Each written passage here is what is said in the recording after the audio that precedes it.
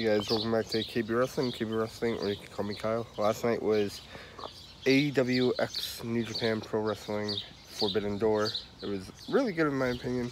I think Will Ospreay and Kenny Omega stole the show for the IWGP United States title because they went off and Kenny Omega ends up losing the title to Will Ospreay. So now we need to run it back for the rubber match because Kenny Omega won the first one and Will Ospreay won the second one, which was last night. I think that was match of the night, next to probably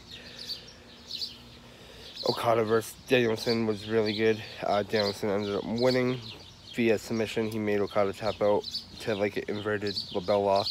And then the Fatal 4-Way with Orange Cassidy for his AEW International title. He got the dub by doing a crucifix cross pin to Daniel Garcia. And he beat also Zack Sabre Jr. and Shibata, the Ring of Honor PR champion. Then the Elite versus BCC was really good. Eddie Kingston and Moxley just kept chopping each other up, and ultimately the Elite got the dub. And the first match was MJF versus Tanahashi for the AEW World title. That match actually was really good.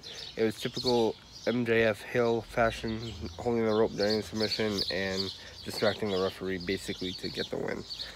And overall, I think this pay-per-view was done 10 times better than the first one they had. And honestly, Will Ospreay and Kenny Omega did phenomenal, just like I knew they were going to. And actually, Jungle Boy turned heel too. It was a good match he had with Sonata for the IWGP World title, but then he ended up turning heel by attacking his partner Hook, and everyone was just confused. I hope he doesn't align again with Luchasaurus, who's also heel and the current TNT champion, but you never know. But overall, Forbidden Door was awesome. I can't wait for the next one if they do one. And Danielson might be injured after the match, but he did end up becoming the winner, but at what cost? It could be a forearm injury, so we shall see more on that. But with that said, comment down below how you guys liked AEW New Japan Forbidden Door. Are you excited for future ones? And what was your favorite match? With that said, please like, share, and subscribe. Too sweet, you guys are amazing. Remember guys, it's YouTube. Stay drama free. Stay drama free.